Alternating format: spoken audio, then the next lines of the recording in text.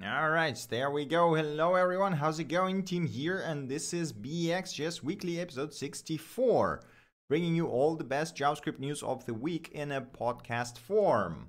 Right, so we got some stuff today. I don't know if you follow my Twitter or if you are in the Discord, you might know that I've had a minor surgery this week, so I might have missed some news.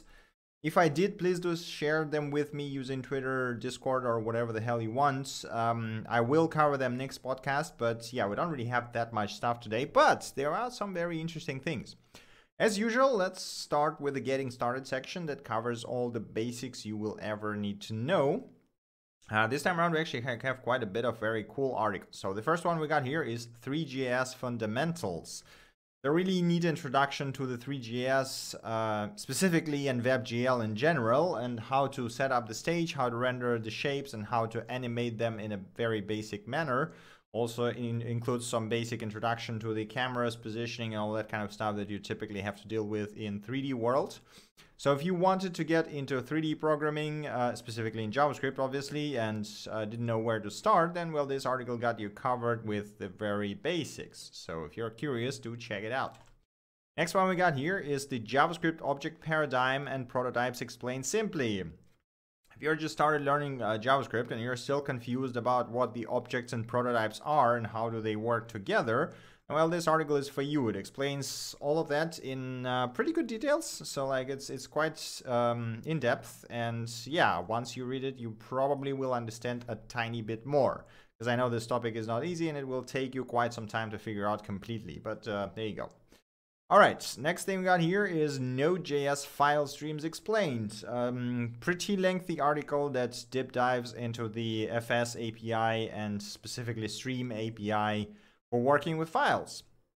They can be immensely helpful when working with very large files or processing data on the fly. So if you are still confused as to how they work, do check this article out. It got you covered. Come on. Next article we got here is how to Redux with React hooks, or I would actually rephrase it a bit, because this is not exactly talking about the Redux. It's actually talking about how to roll your own version of Redux by just using React hooks and React context.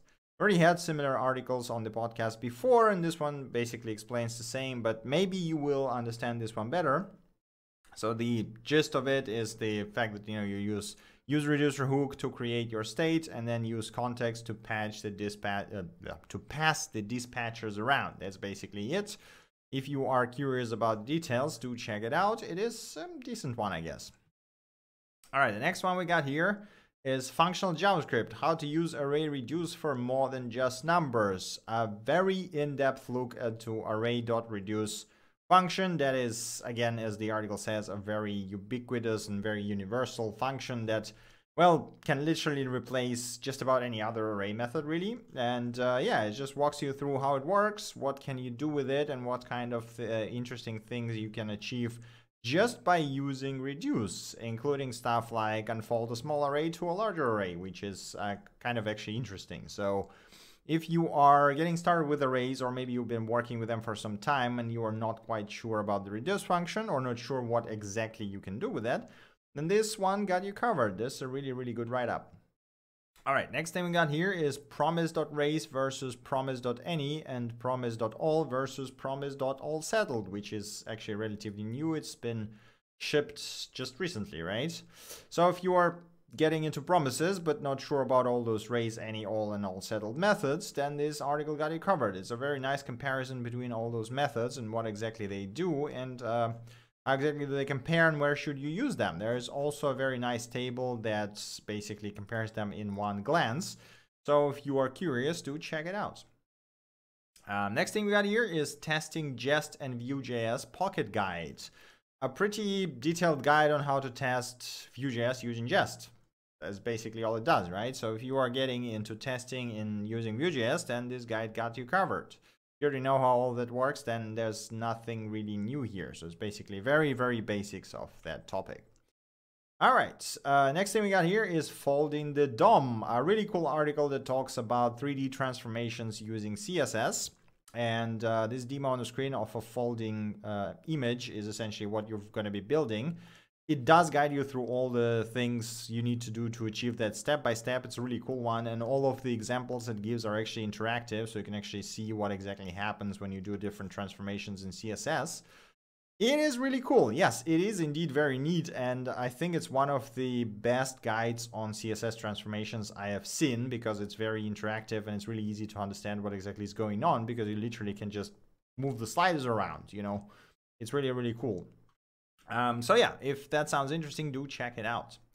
Right, next thing we got here is 3 approaches for using Google Sheets API in Node.js, a tutorial. Just as the title says, this is a tutorial on how to use Google Sheets as a database essentially and access it using Node.js. It talks about 3 different ways, specifically old API that are going to be deprecated at one point, the new API that use OAuth, and what is the third method actually? I don't remember already. Was there a third method? I think it's, yeah. Oh yeah, right. The just all with the Google Spreadsheet package, right? So it's basically the same as the second, but just slightly different. So if you are curious on how you can integrate the Google Spreadsheets into your app, then this one is for you. It's basically got you covered. All right, and I think that is actually, no, it's not the last guide. We're still getting there. The next article we got here is the 80/20 guide to promises in Node.js. This is for all of you people who are just starting working with JavaScript and are still confused as to what promises are, how do they work, and why exactly do you need them and how do you use them. So this guide you covered. It's a pretty brief article, but I think it does a pretty good job of explaining what is the promises, how do they work, and how exactly you use them. So if you're still confused about that, do check it out.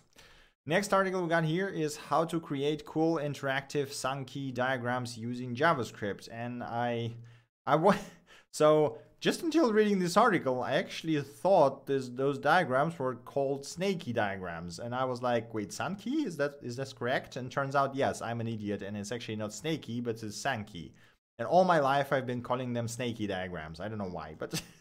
But there you go. So if you wanted to know how to build a basic Sankey diagrams, specifically using any char.js library, which is quite nice, and this tutorial does a really good job of doing that. And yeah, I mean, they're basic, they look neat, and yes, they are snaky. I don't know why I thought they would call it this way, but so yes, if you want to build Sankey diagrams using any char.js, then this is a really good tutorial. Okay, and the last one in the getting started section we got today is the visual regression testing with Puppeteer using Create React App, TypeScript, and Jest. A pretty neat introduction into how to set up the visual regression testing using Puppeteer for making snapshots essentially, and then comparing them using your test environment, which is a pretty straightforward approach, but you know, it works quite well. So if you wanted to do visual testing, then this is a really good starting guide. Do check it out. All right, now we are coming to the articles and news section.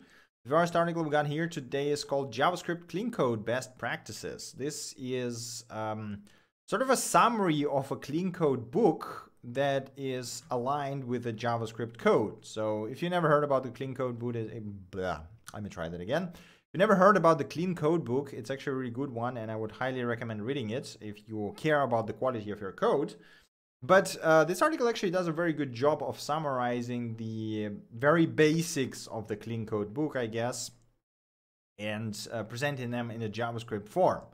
So if that sounds interesting, do check it out. There's definitely a good quite a bunch of good advices that you will definitely use on a daily basis if you pay close attention, I guess. But then again, you know, it's a good starting point. But if you really care about your code, I would highly suggest reading the actual book. But nonetheless, it's a really good article and a very well written summary of it, basically. All right, next article we got here is an elegant error handling with the JavaScript either monad. Yes, monads. Thing that almost nobody understands that is actually immensely useful. So either monad was one of those things that have been kind of eye-opening to me when I started figuring out functional programming. Once I figured out what are the monads are and how exactly do they work, I stumbled upon this either monad that seemingly made error handling almost effortless, I guess, you know, and way, way nicer to work with than doing try-catch. So if you are getting into functional programming and if you are already at the point where you know what the monads are, then this one is for you. It's a really good description of either monad and how does it help you to handle errors in a way better way. That is terrible. And yes, it basically explains how to better handle errors using this either monad. So if you don't quite understand what monads are, I would suggest reading first something on that specific topic and then coming back to this a bit later, because it does assume that you have a basic knowledge of monads before you can actually understand what the hell is going on. But nonetheless, it's a really good article. All right, continuing, we got solving puzzles with high-performance JavaScript. This is for all of you people who like different lit code puzzles and other stuff that pushes you to build the most sophisticated solutions, I guess, to the silly problems. And in this case, the author here talks about a couple of specific lit code problems where he tried to optimize them to be faster than all the other submissions that were submitted to this specific problem. So there's, I think, 2 or 3 problems here. And it's really interesting to see how, how you could specifically optimize for those problems. Another interesting point within the article is not just the pure logic, as in, okay, so we have this algorithm that is actually O(n) squared, but we could go to O(n) if we use a set, and then this is just the, like programming logic. But the other part is actually optimizing for a specific engine. So in this case, the author talks about the fact that the lead code uses Node.js version 10.15, which is not even the latest LTS, but kind of okay-ish, I guess. And there are known caveats and known issues there, right? So you cannot actually just, you can't just write idiomatic code and hope that it's going to work okay, because there are known caveats of using the older versions of Node, the older versions of V8. So there are some specific discussions of this as well, specifically for the, I think that was the Fibonacci number problem that was related to that. So one of the comments below suggested that you can actually solve this puzzle by just using mathematics, which makes perfect sense because, Fibonacci puzzle is, well, Fibonacci sequence, which is mathematics. And the problem is that while you can use mathematics, it will actually be slower than the naive iterating solution, which is a bit interesting, right? So if you are into performance tuning and if you are curious about those kind of puzzles, do check it out. There's some pretty interesting discussion and the write-up here. All right, continuing, we got const assertions are the new killer TypeScript feature. Yeah, I don't know much about TypeScript, as you might know from watching the previous episodes, but basically, yeah, you got a new const assertion that says that thing is now more const than it was before, I guess. I'm not exactly sure what is going on here, but it's a pretty detailed write-up on it. So if you're using TypeScript and if you are also confused about what const assertions are, then this article is for you. Make sure to check it out. Continuing, we got my experience moving from Enzyme to React testing library. Another write-up on the migration from Enzyme, which is the, I guess, oldest and the most established testing library for React, to React testing library, which is the sort of new-ish testing library developed by Mr. Ken C. Dodds. And that is extremely easy to use, by the way. So I think I use it in the majority of my new projects now. And this is sort of a story of how the author migrated the existing project from Enzyme to React testing library. What kind of challenges did he face? What kind of changes did he have to do? And majority of it is actually non-technical. It's more of a conceptual talk as to, what kind of things do you have to keep in mind? What kind of changes do you have to do to your code base to actually make the React testing library work, and how do you have to think about your tests, because it is slightly differs from actually using the Enzyme, because the approaches are quite different. So if you are using Enzyme and considering to move to React testing library maybe, or maybe you're evaluating both of them and trying to figure out which one to use, then this article is for you. Right, continuing, we got how to build runnable JavaScript specification. So this one's talking about text specifications that you can run using JavaScript, specifically in this case about custom format that the author came up here using the template literals. and how you can actually build a runner that would evaluate that and actually evaluate the inline templates that you get, or inline values that you get in a template, and display that as a proper working spec, which is a nice exercise. So I don't think I would obviously there's going to be a very basic version of a spec runner, but it's nonetheless a pretty cool exercise. So if that area is interesting to you, definitely check this one out. All right, the next thing we got here is WebAssembly at eBay, a real world use case. A pretty cool write-up on one of the issues that eBay folks encountered when working with web and WebAssembly specifically. And it's related to the barcode scanning, right? So they have their own C++ barcode scanner that they use in iOS and Android, and it works perfectly well in iOS and Android.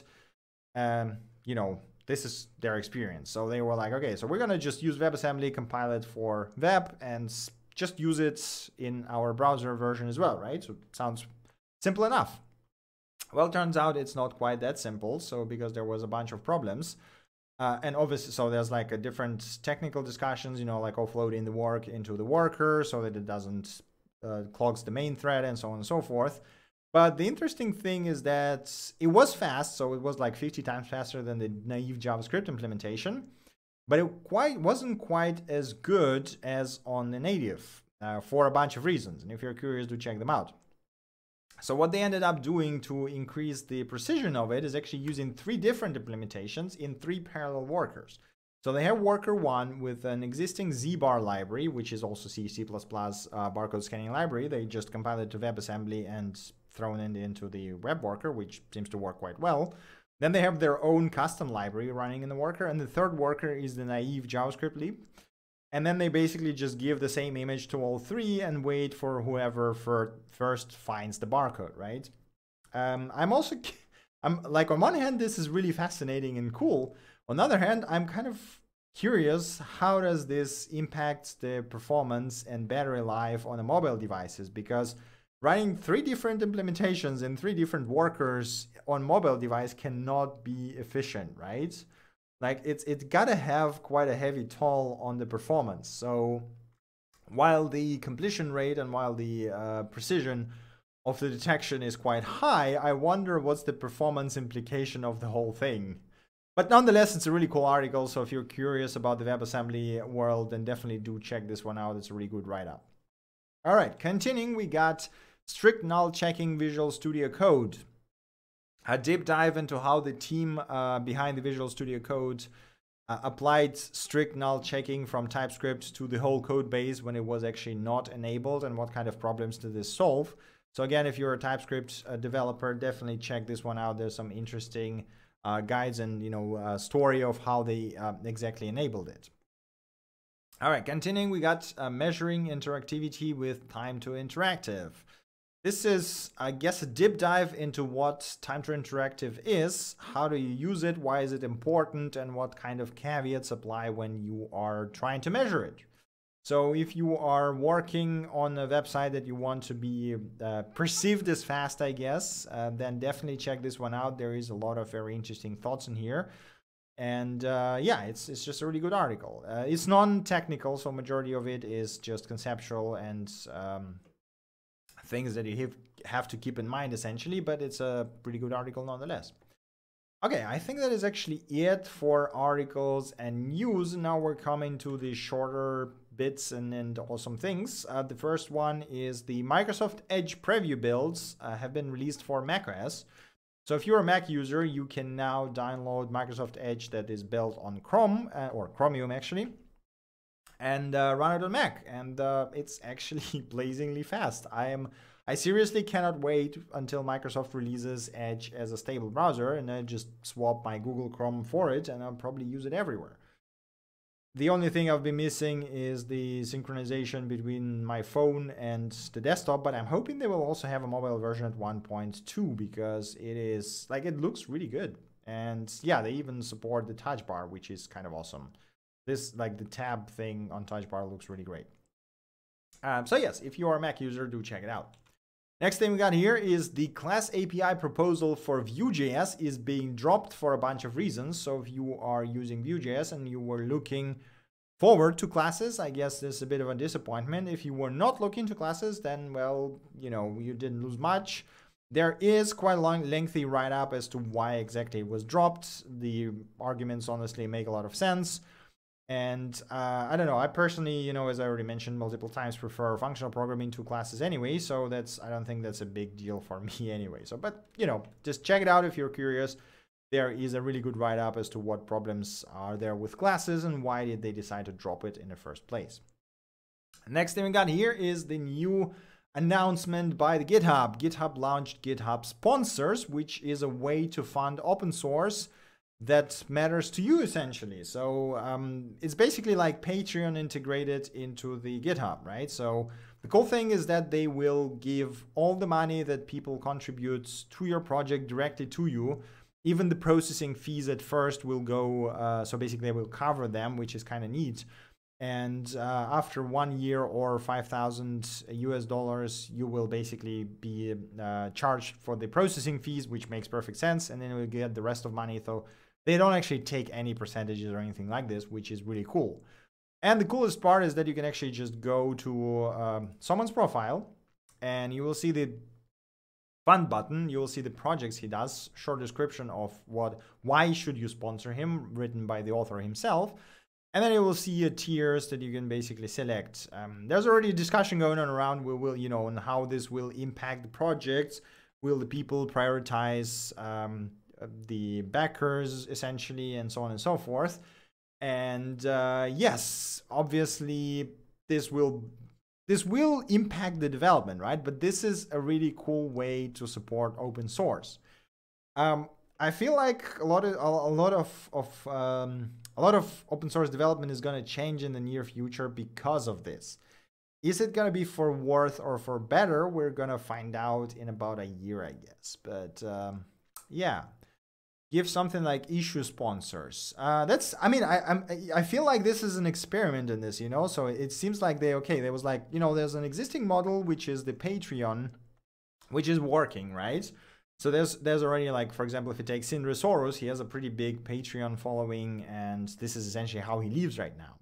They were like, okay, let's try copying that and see how it works. If this is going to be popular, I'm sure they're going to expand on it.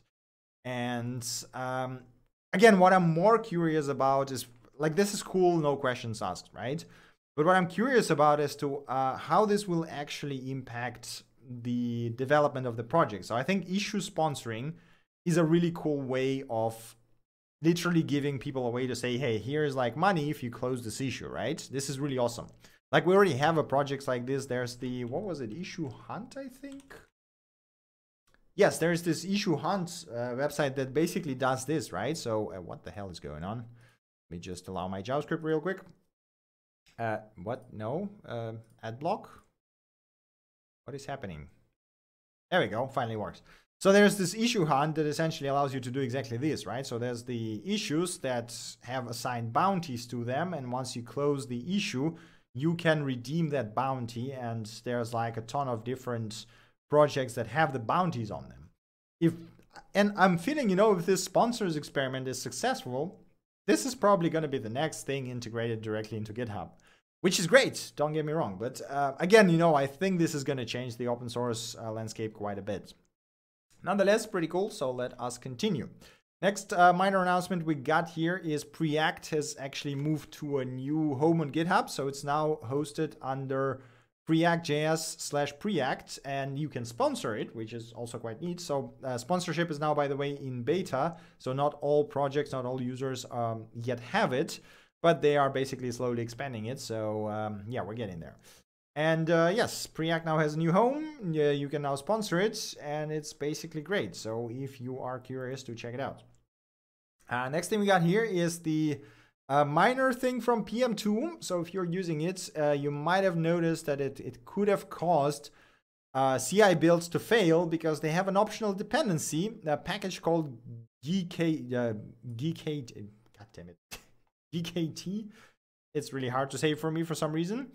So this package is a tarball from their server, which literally consists of one file that says console log smarty smart smarter, and essentially was a smart way of tracking installs, which I guess would be fine, but occasionally their server went down and you would get 503 requesting that package, so you couldn't actually run install. There's an issue that discusses that. They fixed it first, but the interesting bit is that, the credit where credit is due, they actually patched it out. So the new version of PM2, which is, what was it? There was a discussion just right here. There we go. PM351. They actually removed it completely, and they are now looking into other better ways of doing non-invasive telemetry within the PM2 that would not crash if one of their servers dies, essentially. So this is great, but on the other hand, this kind of a very silly way of handling telemetry. But there you go. All right. Next thing we got here is, what does React Beautiful DND cost to maintain? A pretty neat write-up, sort of very in-depth insight into maintaining a high-ranking, high-quality open source project. So React Beautiful DND is a really neat React drag-and-drop library. And yeah, if you were ever curious, what does it cost human-wise and money-wise to maintain something as big and as popular as this, then this write-up is basically for you. So do check it out. There's some really interesting points here that I haven't even thought about personally. So it's kind of awesome. So if you're interested in open source, I basically highly recommend looking at that. All right, that is it for the tiny bits and stuff. So we're now coming to the releases section. The first major release of the week is Firefox 67. It comes with the new content blocking that allows you to block known crypto miners and fingerprinters in the custom settings. So this is now integrated into the Firefox itself. There's a bunch of other improvements. I think one of the most notable features is the web render that's going to be gradually enabled for Windows 10 desktops with NVIDIA graphic cards for now as a testing phase.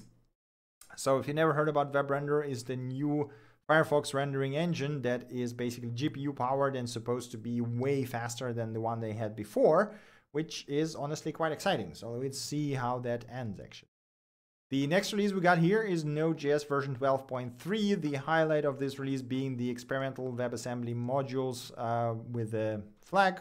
We talked about them last podcast, I believe. So you can now enable this flag and try them out in your latest Node.js installation if you have it. Other than that, there's a bunch of other minor changes, so nothing noteworthy, I believe. Next release we got here is Material UI version 4.0, which brings quite a bunch of different things, including the higher, basically easier way to customize it, as well as better docs and smaller bundle sizes. So if you were working with it, make sure to update. If not, then maybe check it out. Maybe this is the library you were looking for. It's quite nice. I mean, it's, it's quite heavy. Again, it's like almost 80 kilobytes min-zipped if you bundle the whole thing, but it is very nice looking library. So if you want a material look and work with React, do check this one out. Maybe this is exactly what you wanted. Next release we got here is ExpressJS version 4.17. This is not exactly a notable release, but I wanted to highlight it because this is the first release of ExpressJS in half a year, I think. They did release, so there is, if you didn't know, there is work on ExpressJS version 5 going on, which is going to be like a Sync 08 compatible and everything.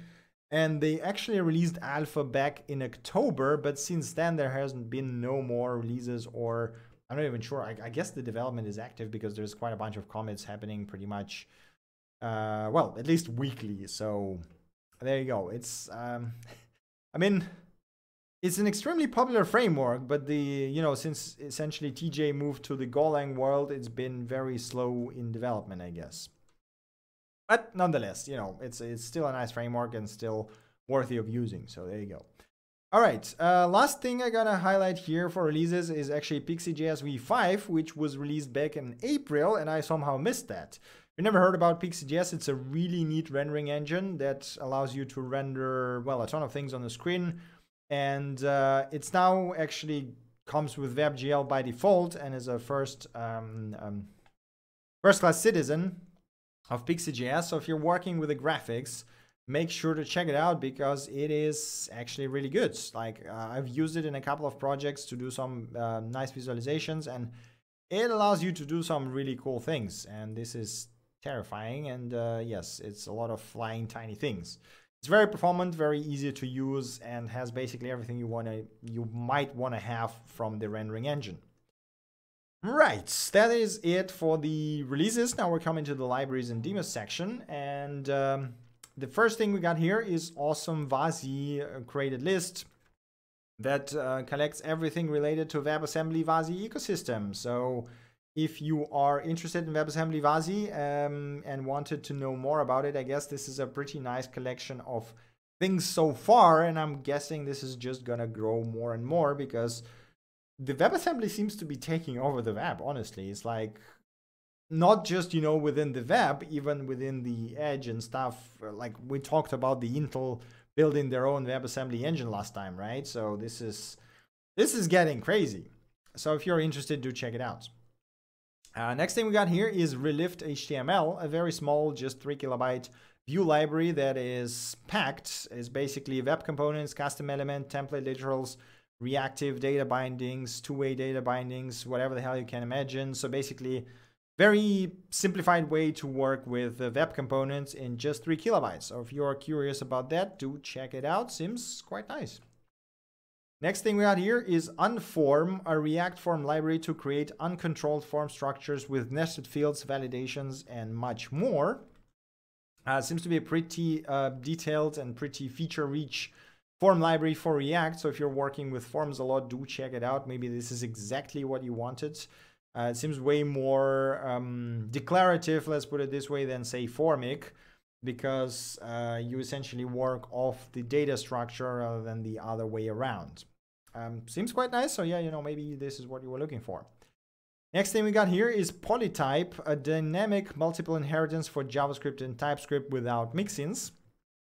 A tiny library that allows you to extend multiple classes by using the decorator function, essentially, which, I mean, again, I already talked about that, but I am a functional programming person, and every time I see complex class structures, it always hurts my brain. It always is very, very hard to understand in general if you have a, complex inheritance structure in classes where the methods, for example, come from, unless you have a very good IDE that shows this to you. But then again, it's, I don't know, my brain is wired differently, I guess, and it's a bit painful to think about it this way. But maybe you're working with op heavily, and maybe this is the use case you had.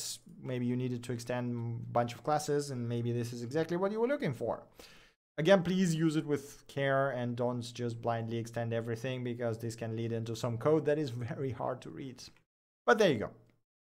All right, continuing, we got HyperOOP, object-oriented programming style, single-page application micro framework that looks very similar to basically React.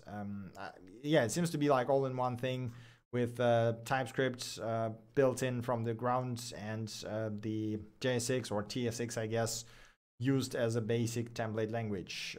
So if you were looking for something like this, maybe do check it out. Maybe not. It's just another one of those. All right, continuing, we got React 808.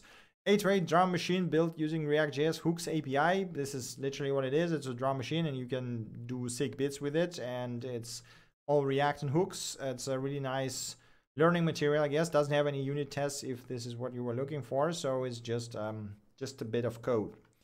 All right, continuing, we got Tornis. Tornis helps you watch and respond to changes in your browser's viewports. So this is first of all, they have a really slick website.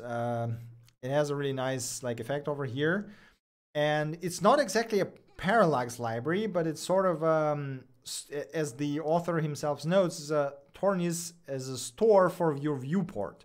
So the idea is that it allows you to monitor the changes in a viewport, including the mouse position, velocity, viewport size, scroll position, and scroll velocity, and react to that using functions, which basically allows you to do parallax or a bunch of other different things. And it seems to be quite nice, actually. So if you were looking for something like this, do check it out. Next thing we got here is React RPM, Chrome DevTools that provides real-time performance and efficiency measurements for React applications. So it's, again, Chrome DevTools extension with a bunch of extended performance metrics for React apps. So if you're working with React and working with performance a lot, do check it out. This might be exactly what you wanted to have. Next thing we got here is Scar. Deploy static websites in seconds with HTTPS, a global CDN, and a custom domains to Amazon Web Services specifically. So sort of all-in-one recipe that allows you to do that. There is a very complex diagram, as it typically tends to happen with Amazon Web Service deployments, as to exactly how that works. And as you can see here, it uses the Amazon Web Services Lambdas, S3 buckets, and CloudFront and ACM certificates from Amazon to do all of that stuff. So yes, if you were curious as to how exactly you can do static deployments to Amazon Web Services, do check this one out. I guess it's a good learning point, but I don't know if I would use that myself, because I mean, just by looking at that, this is so complex just to deploy a simple static website, right? I don't know, like where. All right, you know what? Let's just continue. All right, so continuing, we got React Gesture Responder, a gesture responder system for your React application. Has a really nice demo here that basically mimics the iOS, which you can swipe up and navigate the screens by using swipe gestures.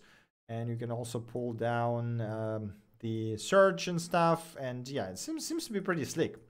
So if you wanted a full-on gesture responder system for your React app, then check it out. This seems to be quite good. Continuing, we got Level Down, a pure C++ Node.js level DB bindings. Yeah, just as it says, you know, if you wanted to work with level DB through C++ with your Node.js, which I guess probably going to give you less overhead than doing the JavaScript version of that. And do check it out. I personally never actually worked with level DB, so I cannot really say much about that, but there you go. Continuing, we got Await Timeout, a promise-based API for set timeout, clear timeout. Essentially the nice API that allows you to await a timer. Worth noting, so I had a quick look through the code, because this example here confused me for a second. So the example here has a race condition, right? So you await promise race, you await fetch, or you await a timer of 1 second that then rejects with a specific error, right? Now, this is all cool and stuff, but there is this finally clause that says timer.clear. I was like, why would you need to clear a timer if it's a race condition, right? Theoretically, even if one of them rejects, then the other one, once it resolves somehow, would be just thrown out because this race already resolved. Well, it turns out this timeout is actually a singleton, and it uses one timeout in the background to do everything. So you cannot actually use it in multiple places at the same time. So just keep that in mind when you're using it. Nonetheless, it's, you know, it has a nice API and stuff. So maybe you were looking for something like this. All right, next thing we got here is Simple Parallax, a simple JavaScript library that gives your website parallax animations on any images. It's, yeah, very straightforward, very easy to use. You can do parallax with just about everything you want. Looks quite nice. So if you wanted to do parallax images scrolling around, then check it out. It's very easy to use. And yes, it is jQuery based, so make sure that you have jQuery in your project as well. Next thing we got here is React Image Magnifiers, an image with the magnifying that you can do by, well, like 20 different ways, basically, what you typically see on e-commerce websites, I guess. All of that works quite nicely. So if you are looking for something like this, do check this one out. All right, next thing we got here is React Designer, editable vector graphics in your React app. This one is really awesome. It literally allows you to edit graphics and dynamically change the SVGs right in place. This is very cool. Like, this is just great. First time I launched it, I've been playing with it for like 20 minutes, I think. You can even do freeform shapes, which, like, how cool is this? And all of that is a simple React component. And yes, there's like stuff, you know, like, hey, you can actually do mockups, or you can do t-shirt designs, or you can do whatever the hell you want because it's just SVG essentially. So if that sounds interesting, do check it out. It is really, really cool. All right, next thing we got here is sync.env. Keep your .env and .env.example in sync. Essentially a very tiny package that allows you to generate .env.example for your projects automatically by yeah, just synchronizing it with your current.env, which is not committed to the repo, which can be quite nice from time to time. But yeah, I don't know. I don't think I ever had a problem that I had to do that. But maybe you do. Maybe you do this a lot. So it seems quite handy. All right, and the last thing we got here is WebGL Fluid Simulation that looks absolutely gorgeous. If you ever wanted to do WebGL Fluid simulations, or maybe you just wanted to, you know, look at this and play around with this as I did. I think once I open it, I sit here for like 10 minutes tweaking the different sliders and doing this stuff. It is really cool, and my eyes are melting. There we go. Let's just make it like this. It's really awesome, and it's open source on GitHub, so if you want to see how exactly it was done, you can do so and check it out. And it is, yeah, it's just great. Right, that is it for libraries and demos. Before we wrap this up, I just want to highlight a new thingy here. So you might know or might not know that there is a company called Oculus that does virtual reality, and they just released Oculus VR headset. By the way, I'm not sponsored, not funded by them or anything. I just bought one myself. And it's all in one device that you just buy, and you can play games with it without connecting it to computer or anything. It costs $400 US, or, you know, plus minus few euro, depending on where you are, or a few dollars, I guess. And it is mind-blowing. If you ever had any slightest interest in VR, just do yourself a favor, find it somewhere in a shop or whatever, find a demo and try it. Believe me, it is mind-blowing. Like, this thing is probably the best purchase I've made in the past 5 years, I guess. It is awesome. So yes, if you have even slightest interest in VR, definitely check this one out. All right, this was it for me, I guess. Yeah, this is basically all I have. If you guys have any questions, suggestions, or links I might have missed, and there might be quite a lot this week, as I said, because of my surgery, feel free to throw them into the chat right now. Again, if you have any questions to ask, feel free to ask them right away. Or if you're watching this on YouTube, ask in the comments. As usual, we have a Discord chat that you can join if you want to discuss JavaScript stuff, video games, or just want to talk to people about software development. Or if you have any JavaScript problems, we'll be more than happy to help you. Yeah, I guess that's basically it from my side. Right, there is the point of live stream. So I promised I would live stream Svelte, but unfortunately, again, due to my surgery, everything went to hell. So I guess we're gonna skip that and go directly to the code review live stream. So if you guys have any codes that you want me to review, please join our Discord server and send it over my way. I will do the first code review stream on Wednesday with like one of the projects that I basically will pick. We're gonna do a pretty detailed code review along with a sort of project review, looking at documentation, README, and so on and so forth. And yes, this is basically it from my side. All right, doesn't seem like we have any questions or suggestions. Nobody seems to want to share the articles or anything like that. So I guess we can wrap this live stream up. It's been BxJS Weekly, episode 64. As usual, if you missed it, the VOD will be on the Twitch immediately or on YouTube in a couple of hours. You can find all the mentioned links on the GitHub and or bxjs.dev websites. Yeah, thank you guys for watching. Thank you guys for your continued support. I hope you enjoyed the live stream, and I see you next time. Bye.